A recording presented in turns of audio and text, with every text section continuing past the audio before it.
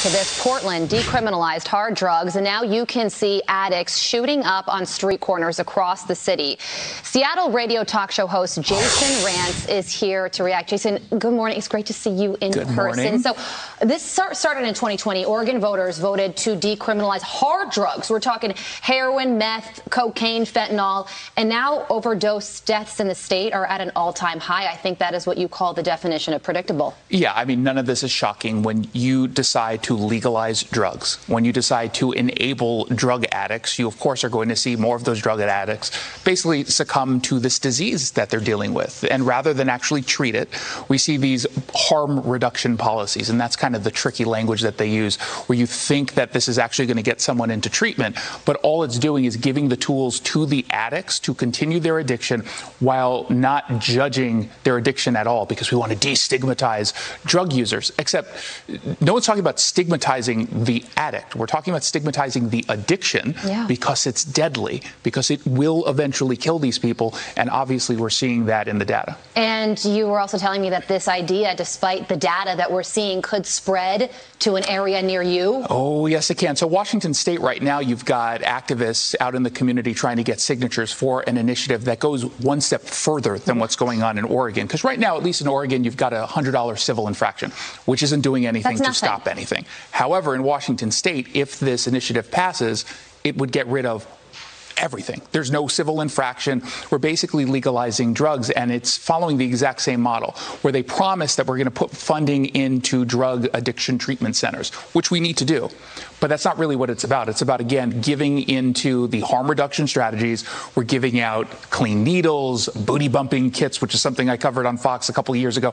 It is remarkable. What are booty bumping kits? So it's basically a way, I mean, you don't really want to know, but it's basically a way to take a drug rectally. Okay. Via, yeah, it's very, very we'll leave it not there. fun. Well, you know, this is flawed logic, though, because the reason they are decriminalizing these drugs is because they're saying, all right, if we minimize the penalty, people will feel more comfortable seeking help as opposed to going to jail. No, what's happening is that people aren't going to jail. They're also not seeking help. They are dying. If you look specifically in Oregon, out of the 16,000 or so people who had contact with police and tried to get some of the services, less than 1% went into drug treatment. It was like 0.85.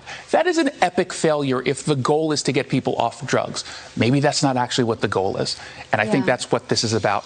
You know, we are seeing sort of a backlash against this progressive ideology in San Francisco, of all places. They just recalled Chesa Boudin, but that's one man.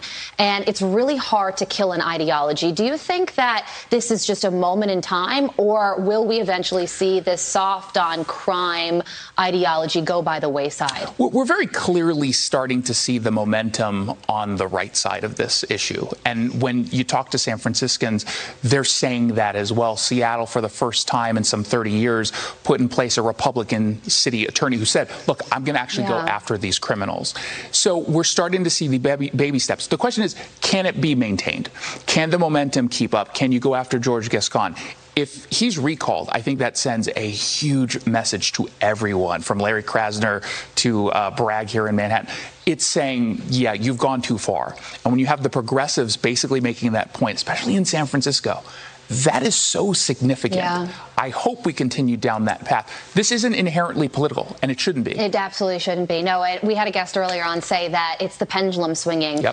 We had Rudy Giuliani in New York City being really hard on crime. The pendulum swung way too far in the other direction. Hopefully we can start to see an evening out. Jason, like I said, thank you so much for joining us in studio, no less. Great to see you. Good to see you. All right, as usual.